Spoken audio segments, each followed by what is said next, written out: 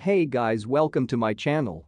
In today's video we will learn what an IP address is. So, let's get started.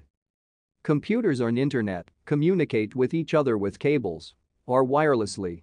If you want to download a file from internet, then your computer must have an address so that other computers on internet can find and locate your computer on internet.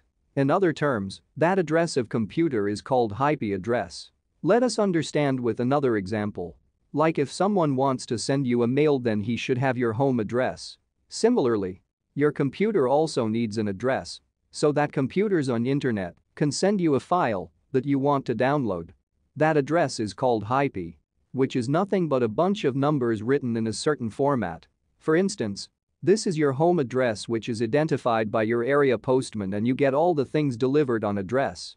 Similarly, this is your computer address, which is identified by computers on internet, and you get all downloads available at this computer address, which is the IP address of your computer. IP address stands for Internet Protocol Address. But what does this mean? Internet protocol is a set of rules that makes internet work. You are able to watch this video on YouTube only because your computer or smartphone has an IP address, and YouTube is sending all the data related to this video to this address.